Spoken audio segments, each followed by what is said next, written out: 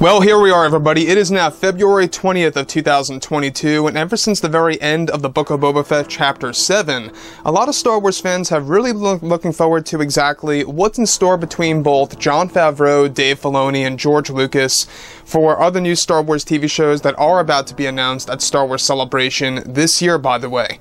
This is Mike Zero. Make sure to subscribe if you are new to the channel for future Star Wars updates. Also, by the way, guys, I am on Twitter at Mike01 if you guys want to go ahead and give me a follow on there. I do post a couple of entertaining things from time to time and really make sure to interact with you guys further. So it's even all the more exciting right now is that, yes, we have a lot of projects that are currently in the works between Disney and Lucasfilm, George, John, and Dave, and new creators coming on board, including director Peyton Reed, who, by the way, handled Mando Season 2's finale. He's also going to be involved with a ton of other new Star Wars projects, be it live action or animated. So that's another thing to look forward to.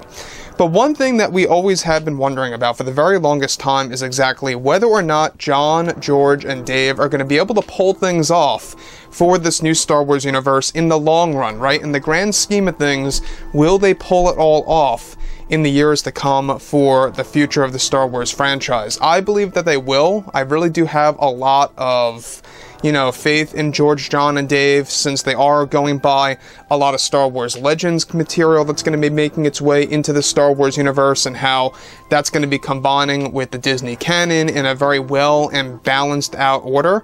So that's one thing to actually keep in mind here, is that they really are making sure that they want to satisfy the majority of both hardcore and casual fans alike in a balanced manner. So on top of all of this, what's even all the more intriguing has everything to do with what exactly is happening between George Lucas and, of course, Disney CEO Bob Chapek, which, by the way, is really working on a lot of stuff right now when it comes to Marvel and Disney, and, of course, Star Wars overall. So with that being said, of course, with both Disney and Lucasfilm getting ready to begin filming the Ahsoka Tano TV series by this April, Jon Favreau and Dave Filoni are prepared to make a series of announcements of new shows at Star Wars Celebration that will surprise the fans. Now, further is described, however, that creator George Lucas recently was able to get involved with two major Star Wars projects that will truly satisfy the fans, that will dive deeper into the Star Wars lore than ever before. Now, one thing that Lucas was able to push for Disney to do was to include him as a co-writer for the upcoming Old Republic Star Wars TV series for Disney+. However, what Lucas pushed for Disney to do with the Old Republic series was to make it into a multi-season TV show instead of an event series, and making the show include multiple years in the actual TV series. Now, further is described that Lucas will be calling the shots over how characters like Darth Malgus and even Darth Revan will be handled in live-action form for the new show that is set to debut in 2025 and will begin production by 2023. Now, this is where things begin to really pick up, is that the series is set to span throughout multiple years to cover all of these different characters that are based within the Old Republic timeline. So it's a very interesting way that George Lucas is going about doing all of this as a co-writer, and really kind of approaching this with Dave Filoni and Jon Favreau by his side, and how Bob Chapek is allowing them to all do this together. Now, the fact that, yes, the Old Republic is a broad, thing in Star Wars, it really is. It goes throughout many, many years and many different characters, and basically this TV show, it's not going to be an event series. It's not going to be a one-off show where it's like, here's just one season and that's it.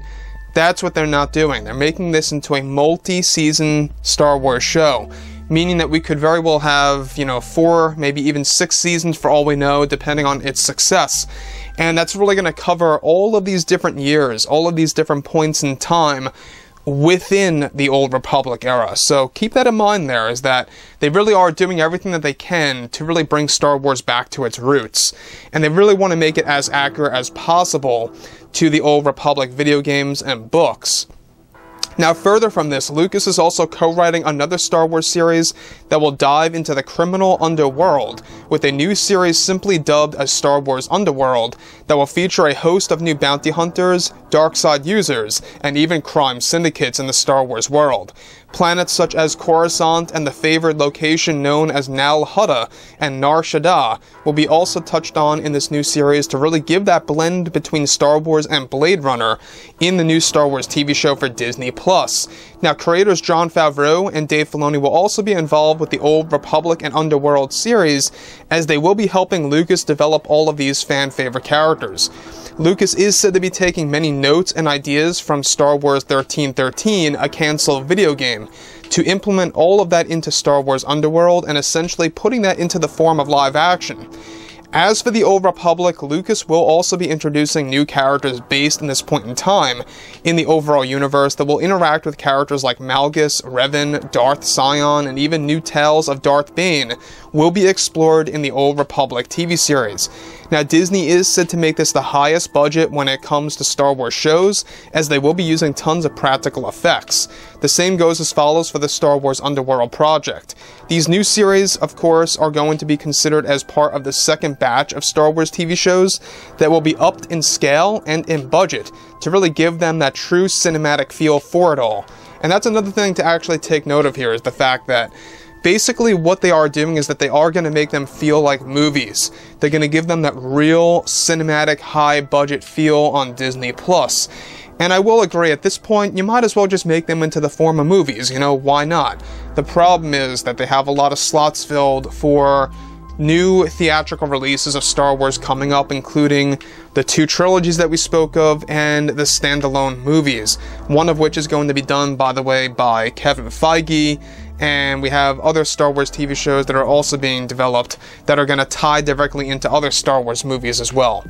So on top of this, alright, with Lucas already beginning to look for experienced writers and directors besides Favreau and Filoni to handle these projects, they will also be hiring very well-known Star Wars actors and/or actresses for these new Star Wars TV shows alike. Now, the thing that I like about their approach to Underworld is that it's gonna be, quote-unquote, a blend between Blade Runner and Star Wars, and I can see where they're getting that blend, I should say, from Blade Runner from, is that they're really diving into that true Star Wars city feel, right? Giving us that urban feel of Star Wars, diving into the depths of Coruscant and Nar Shaddaa and Nal Hutta.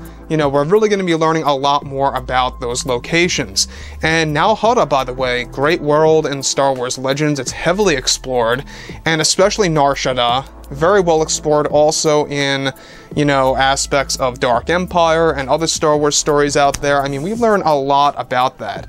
So I think that, given that Lucas is co-writing these 2 projects and how Jon and Dave are also going to be somewhat involved, basically what Lucas is setting out to do with Bob Chapek is to make sure that they get experienced writers and directors to handle these 2 projects very, very carefully, because essentially it's going to cater to different fans.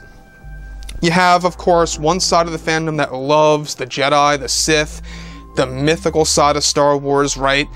All of that, the Force, the Jedi, etc. Then when you dive into Underworld, it's tied directly to crime syndicates, bounty hunters, dark side users that aren't necessarily Sith Lords. It's going to be very interesting to see that blend of Star Wars and exactly how they're going to balance things out for 2025. Again, 2025 really seems like it's going to be a very special year for Star Wars, because 2022, 23, and 24 really build up to when Star Wars gets these bigger budget TV shows.